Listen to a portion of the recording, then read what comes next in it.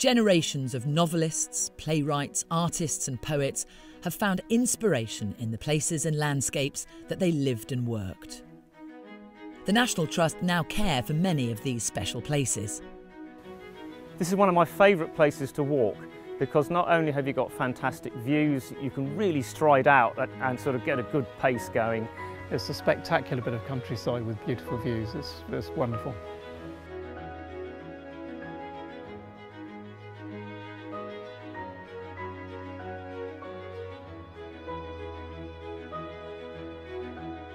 It always makes me wonder if that's why Hardy became a writer, was all this walking that he was doing back then just gave him that time to sit apart from everything and reflect.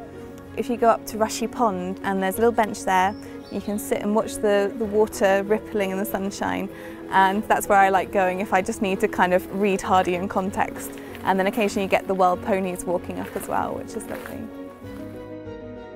As a literature student, visiting National Trust places gives me endless inspiration when I'm writing and studying.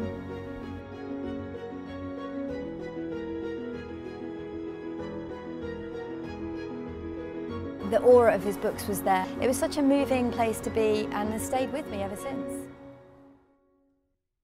So if you want to explore the childhood home of Thomas Hardy, follow in the footsteps of Mr. Darcy, or go on an adventure with the famous Five,